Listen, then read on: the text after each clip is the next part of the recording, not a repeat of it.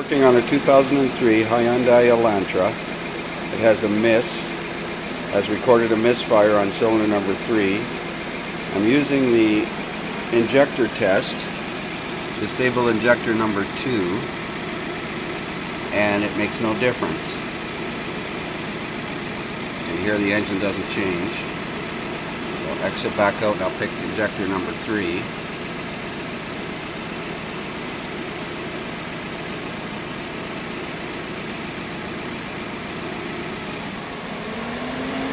Let the cooling fan shut off again because it's going to fool me.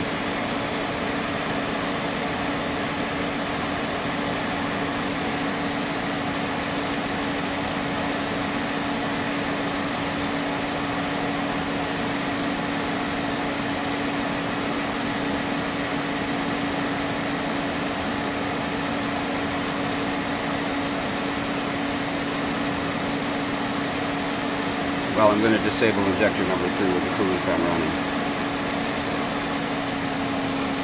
You can hear it makes a significant difference. Turn it back on. Okay, now I'll do it again with the cooling fan not running. Definitely makes a difference. But here's the interesting thing. Here's injector number 3's waveform. Now you can see it's not disabling injector number 3. Have it in injector 3. There's 1, there's 2, there's 3. I'm going to go back to the scope here. I'm going to disable injector number 2.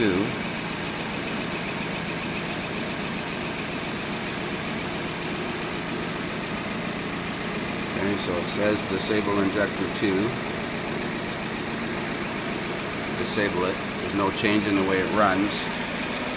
But you can see the waveform is indicating injector number 3 has been turned off, and the scan tool is saying it's turning off injector 2. Now I've turned it back on again, and you can hear there's no change in the way it runs.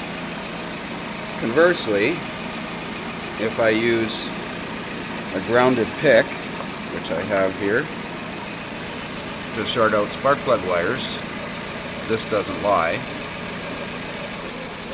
That makes a difference.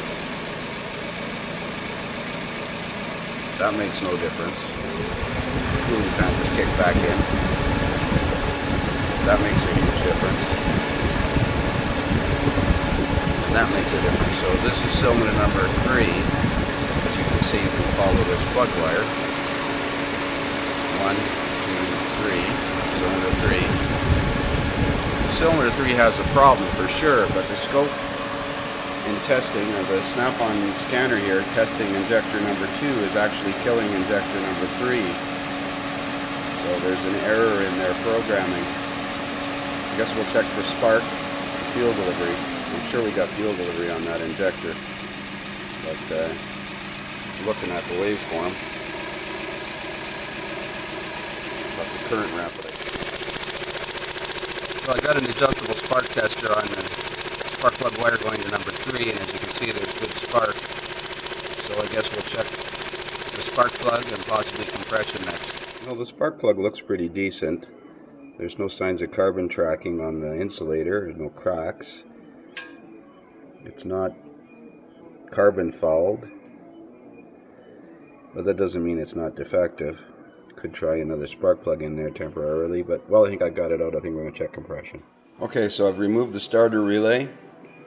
Installed a remote start switch across pins 30 and 87 of the starter relay. Got the compression gauge installed in cylinder number 3. And I'm going to crank it over and we'll have a look at the compression, see if I can get it. So we definitely don't have a compression problem. We got about 180 psi of compression. So I'm going to try another spark plug in there, just because I have it out now.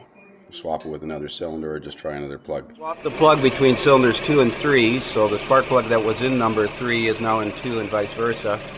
I'm going to short out cylinder number 3 again, and as you can see it makes no difference.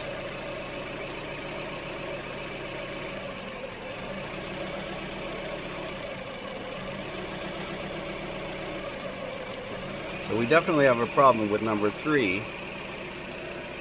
Even though injector waveform looks normal. What happened to my waveform? I guess I lost the ground or something. Okay, so we got a proper injector waveform on cylinder number 3. So I put a propane bottle here, and I'm going to turn on propane and put it down around the injector.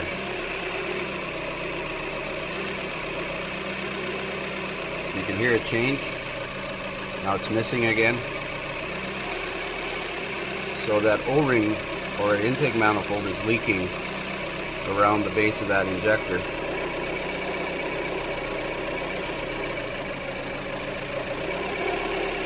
I'm going to try some smoke in this thing and see if I can identify exactly where it's leaking. I have the smoke machine installed, connected to the vehicle battery. I took off the fresh air PCV hose, and I'm going to turn it on, and we're going to look for smoke around the intake.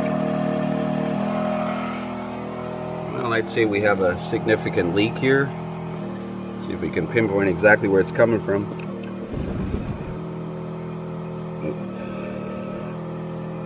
It's a little bit too much smoke.